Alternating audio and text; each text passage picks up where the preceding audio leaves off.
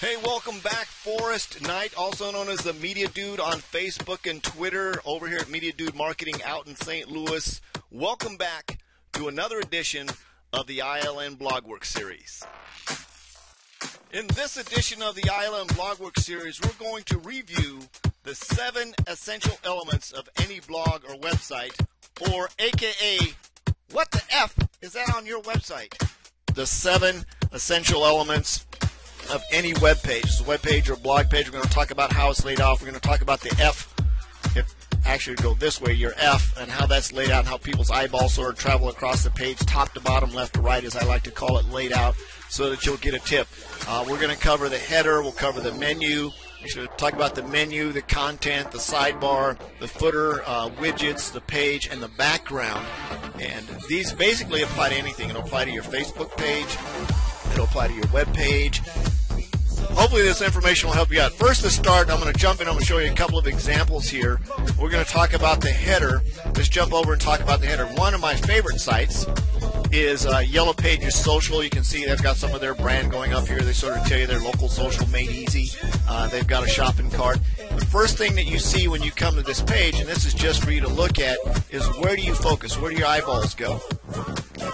Typically, most people are going to start in the upper left-hand corner. They read top to bottom, left to right, so they would come here. They're going to sort of scroll across this way. They're going to move down the page like this. They're going to hit up, and you'll notice if you have a website or a blog site and you don't have your contact information over here, you are shooting yourself in the foot. Now, you may have some people say they don't have a phone number. People have to have phone numbers. I'm going to give you a perfect example. I track everything that I do in sales. This last month, we had about 506 leads that came in through outside advertising that we had come into our system.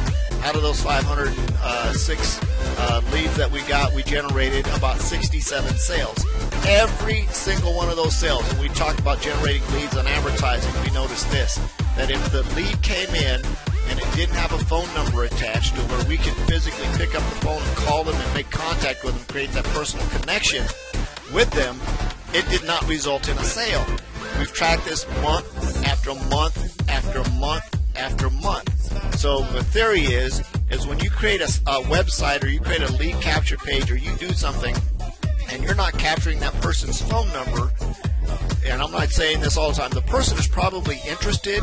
They just may not end up buying from you. They may end up buying from somebody, but they're going to buy from the person that they're probably going to talk to, either through a chat, an online active chat, which is sort of like I call it video conferencing or real-time conferencing, so an online chat, or a phone call. They'll most likely end up buying from you in one of those mediums. If you have a vehicle to move people over to Facebook, and you can chat on Facebook, or you can get into a Google Hangout and you can do that. You can chat with them, and if you have a physical conversation with that person, there's about a 99% chance of an increase that you're going to get a sale. And for those of you guys that are crunching numbers, 506 leads that we got, 67 sales, pretty cool numbers, pretty cool percentage. I think it comes out to about 14%.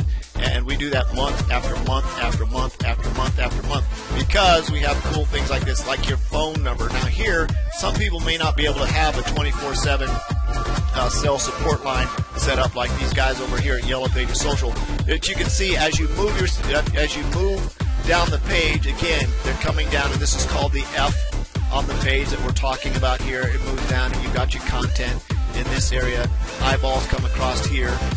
You've got your main ad or your current special offer right in the middle of the page. You've got some other content over here. Now, typically people don't pay a lot of attention to the content on this side of the page unless it's sort of repetitive. So recommend here, again, contact information here for the local office here in St. Louis. As you move down the page, if it's repetitive, you have the same thing. This is our actual Twitter feed coming down there. It's just yellow, but most of the people are going to see this. They're going to keep their content sort of above the fold in this area here. If you've got to scroll down, there's a pretty good chance that you're probably losing business. Here's another example.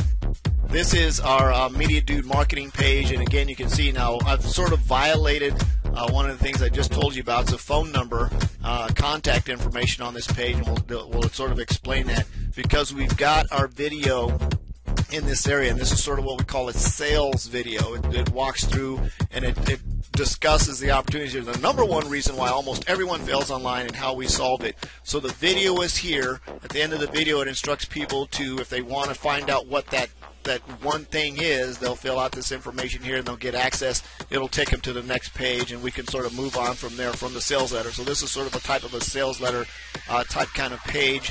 We've also created and used the same tactic in a standalone lead capture page when we're talking about this type of stuff.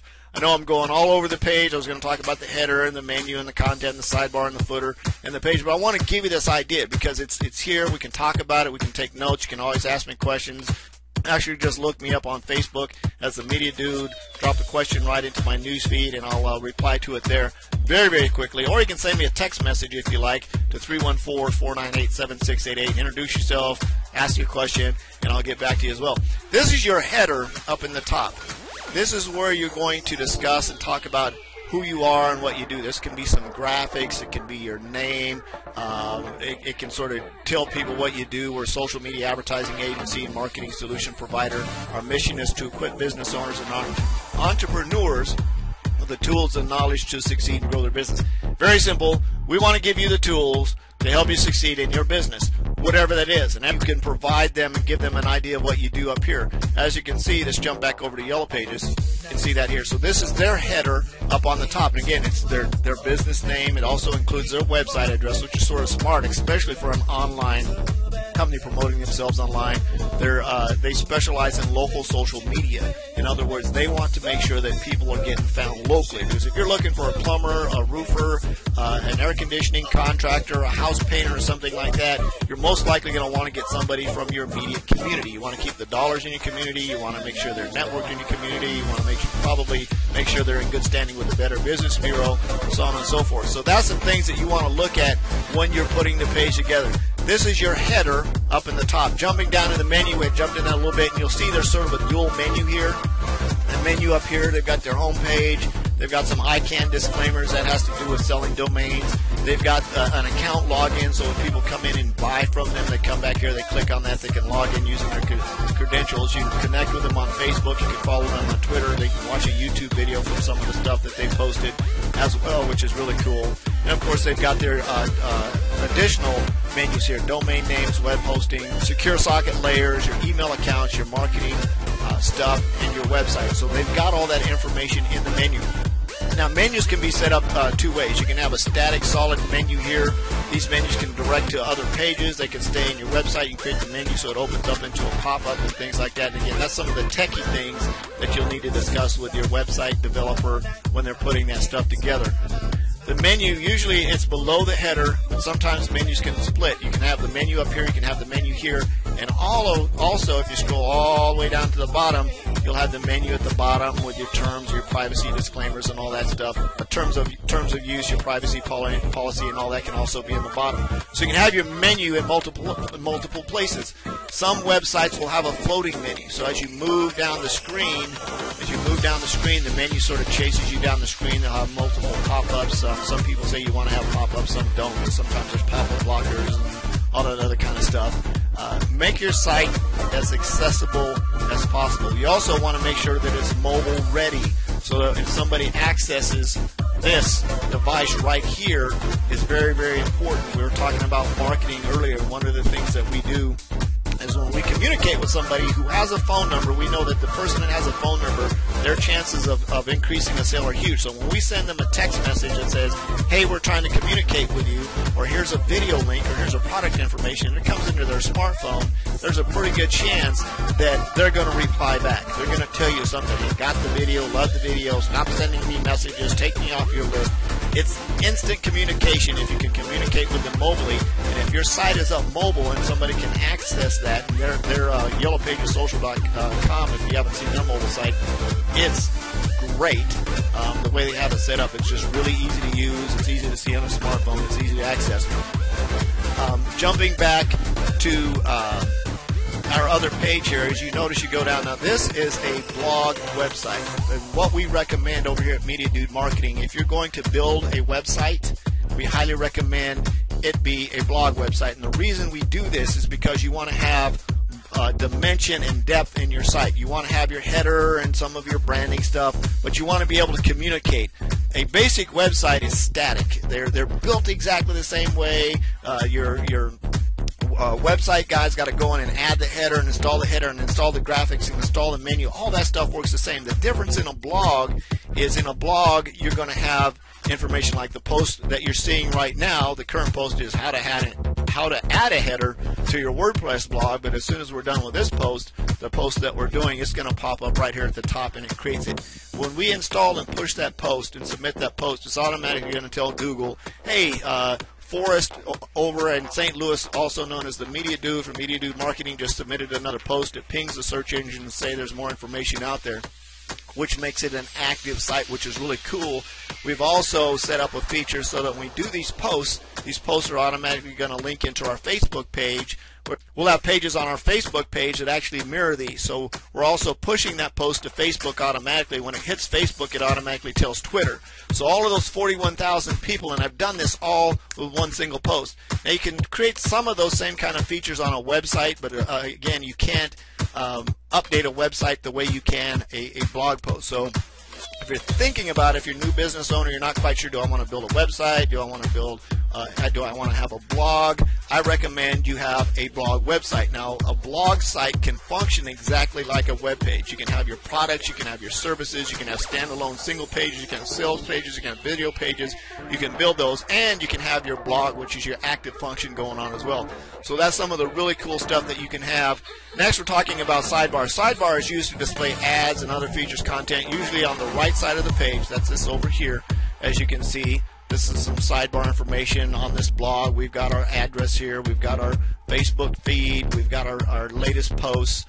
Again, we've got another ad. We've got our recent posts. We've got our categories. We've got Twitter, so on and so forth at the bottom. Then when we jump back over here to Yellow Pages Social, you'll notice that their sidebar is sort of to its split. They've got a sidebar here that they're using their Twitter feed on, and they've got their menu again over here on this left side so that people can jump into it. This is more of a corporate static site, a little bit different than you would have on a blog site. So you've got two of the functionalities there in two different types of sites that you'd be looking at. Your sidebar. Jumping down, we'll get into the footer. The footer is simply this stuff down here in the bottom. The footer can do multiple things. The footer is used to display credits, copyrights, trademarks, again, the navigation menu, your privacy policy, your legal terms and conditions, what you can, what you can't do. Sometimes what I recommend people do is include their address down in here somewhere as well, because your address is also searchable on Google. So if somebody does a Google search for something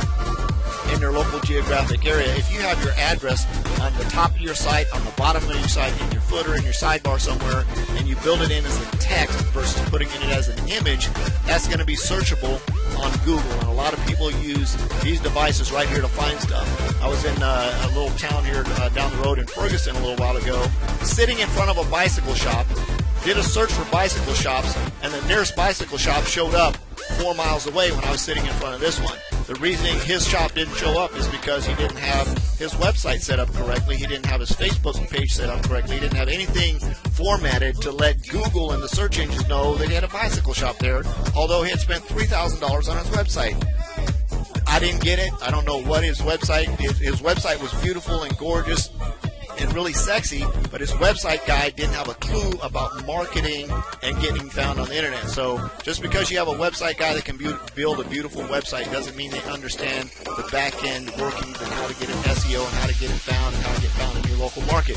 And basically the pages are a little bit different when you start getting into websites. They all function the same. Here you see you've got multiple pages down here. You can click on different things like email plans, express email marketing. So on Yellow Pages Social, you click on their email marketing page, it jumps over and they've got a web page here. You'll notice their header comes across. They've still got all their links and everything up here. You can scroll down and you see they've got sort of a sales page so that somebody can buy directly from the page. You scroll down to the bottom. Again, you're going to see the footer down in this area on the bottom of the page that goes. And then your background is this area back in here. How do you want this to look? Some people add images. Some people just want to have color. as we're building our site, we may end up taking this eagle and pulling it down to this area. Some people like it cluttered, some people like it clean. My recommendation is to sort of keep this area in the back clean, because you want to try and keep people's eyeballs focused in the middle here. Remember that F? We've got the top letter of the F, so we've got the middle letter of the F coming across. And as people come down the page, they're going to see these. Now, what's really cool about a blog and having a sidebar is you've got an F on each one of these blog posts. So if somebody comes into here, in other words, how to set up and install your WordPress site, if I click on this page and open up this post, everything up here stays the same, okay? But I roll down in, and now my post is just a little bit different. It's back in the F. So you're going to do top to bottom, left to right. So they're going to come across, they're going to see this, they're going to see this ad again, how to set up and install your WordPress site. They're going to click on the video, it's going to play. We've got all the contents below, and again, it's top to bottom, left to right. So they're going to read down the page. Every time they come across, they're going to see this information over here. Every time they come across, they're going to see this information over here. And this concludes this edition of the ILNBlogWorx series. This is Forrest Knight, also known as the Media Dude on Facebook and Twitter, over here at Media Dude Marketing out in St. Louis. Be true to you and do what you do. We'll see you on the next video.